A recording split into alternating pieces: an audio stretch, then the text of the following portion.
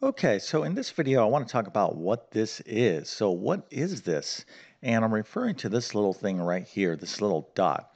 Now, what we're talking about is functions. So this is function f and function g.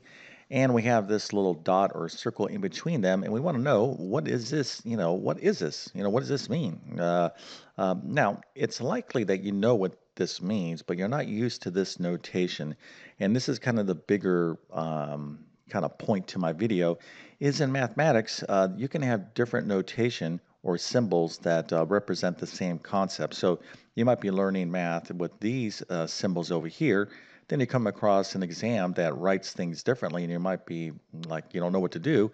But in fact, you do know the concepts and you do know what to do. You're just not used to that notation. So I'm going to try to broaden out some of your notation. We'll just take it one video at a time. But this notation here, when we're talking about functions, is fairly common. Maybe not as common as another notation, but anyways, we're going to talk about precisely what this is in just one second. But first, let me quickly introduce myself. My name is John. I'm the founder of TabletClass Math. I'm also a middle and high school math teacher. And over several years, I mean like 10, 15 years, I've constructed what I like to believe is one of the best online math help programs there is. Of course, I'll let you be the judge of that. You can check out my math help program by following the link in the description of this video. But basically, I have 100 plus different math courses ranging from pre-algebra, algebra 1, geometry, algebra 2. I'm going to be launching pre-calculus here very soon. But I also have many courses in the area of test preparation. So if you're studying for the GED, SAT, ACT, Accuplacer, ALEX, CLEP exam, GRE, I think I already said that, GMAT, maybe a teacher certification exam like the Praxis, or maybe a nursing school entrance exam like the TEAS. All those exams are extremely important in people's, with respect to people's goals and objectives in life. But all those exams I mentioned have a lot of mathematics on them. And if you don't do well in the math section, you're not going to get through the exam. So if you need help with mathematics for these exams, just go to my website and check out my full course catalog. I have many, many courses. Hopefully, I have what you're looking for. If I do not, drop me a line and I'll help you out the best I can. I also do a lot with independent learners like homeschoolers. So I have a great homeschool learning program. And then obviously, I help those of you who are struggling in your current math courses. Now, one thing I can't do for you, okay, and I wouldn't do for you anyways because it's not going to make an impact. The one thing you have to do for yourself, okay, if you're serious about learning mathematics, is you got to take great notes. Not good notes, not average notes. I'm talking about great notes. So, over decades of teaching math, one thing is apparent to me, those students who have fantastic notes, I mean, like you can publish them and sell them on Amazon. They're so good.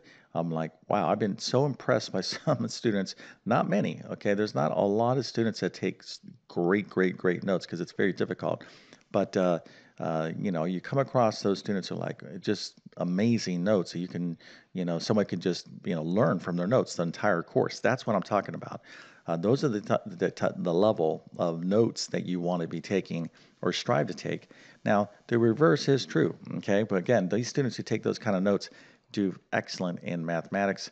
And then the reverse is true. Those students who don't take any notes, or maybe they kind of like take notes and they kind of do this little scribble scratch, just to kind of pretend that they're writing something on a piece of paper so they don't feel so bad. Listen, I was, I made all these mistakes as a student way back in the good old 1980s. That was such an awesome decade to go to school. But listen, I'm not trying to pick on you because the reality is, a lot of people don't take great math notes. I'm talking about great math notes. Some people take okay math notes, but then they end up doing okay in their math class. Okay, if you want to do great in math, you have to be highly focused.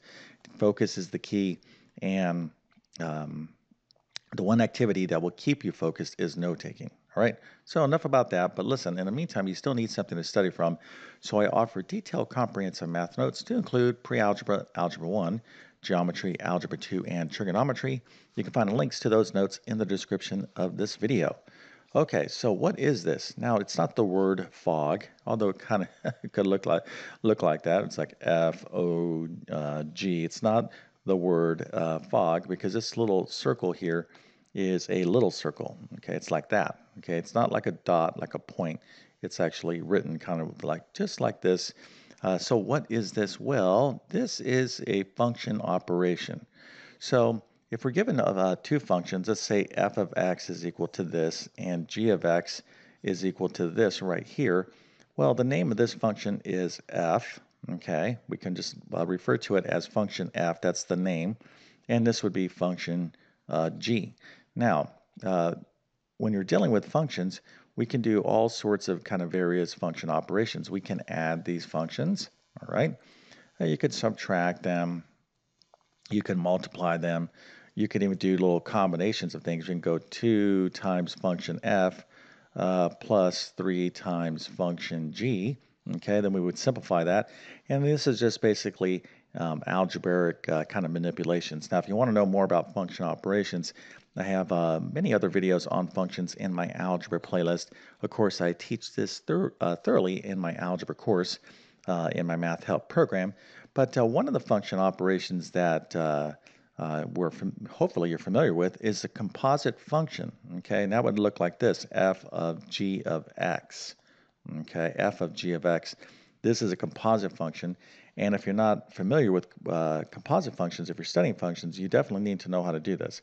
And again, I have plenty of videos on composite functions in my algebra playlist on my YouTube channel, and again, I teach it thoroughly in my algebra course. And so now, knowing what this is, okay, we can kind of answer the question right up here. What is this? Well, it has to do with composite functions. All right, so let's go down here. Let's suppose here's our two functions. We have f of x is equal to 2x plus 1 and g of x is equal to 4x. If I tell you to do this, all right, what I'm telling you is find the composite function f of g of x. So that's what this is right here. Okay, it's notation to find the composite function, or do a function composition, if you will. F dot g, okay, is the same thing as f of g of x. Okay, that's what that is. Again, by definition, this is what this is, but oftentimes you're probably, I would say most students are used to this notation only.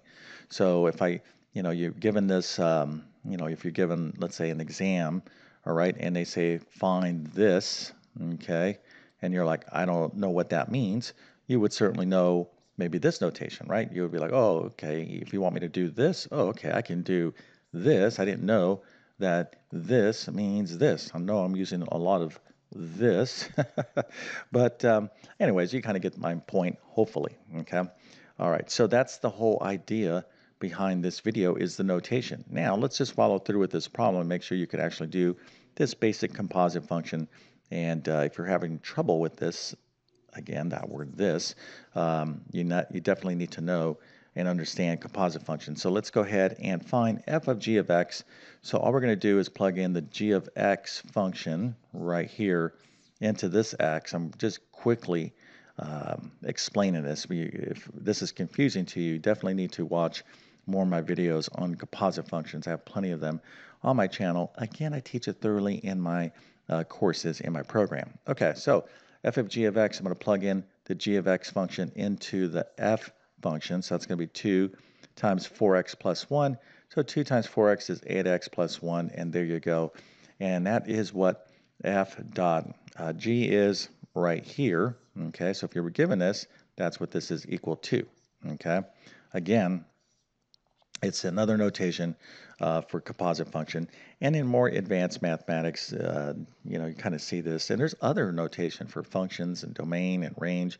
So the whole idea is mathematics is a language, okay? And it's like the more, vocabulary you have, the more words and, adjectives, adverbs, all that kind of, it's the same way in math. Math is a language, and so you want to broaden your vocabulary, okay, so you can understand more. So hopefully you found this video useful or interesting, and if that is the case, please go ahead and consider smashing that like button. That definitely helps me out. And if you're new to my YouTube channel, welcome. Hopefully you'll become a subscriber. I'm posting new material all the time, but I already have like 1,000 plus videos on my channel. Been on YouTube for a long time. My objective with my videos is always to try to teach math in a clear and understandable way. Okay, no one should be failing math these days. If you're doing your part, taking great notes, working hard, okay, trying to stay focused, talking to your teacher, looking for extra help, if you need additional help beyond what your teacher can offer you, okay, for whatever reason, then there's all kinds of resources that I didn't have way back in the good old days, like YouTube. Okay, if you like my teaching style, I have tons of videos on my channel that you can learn from. Again, my best math help will be within my math help program. Okay, so with that being said, I definitely wish you all the best in your mathematics adventures. Thank you for your time and have a great day.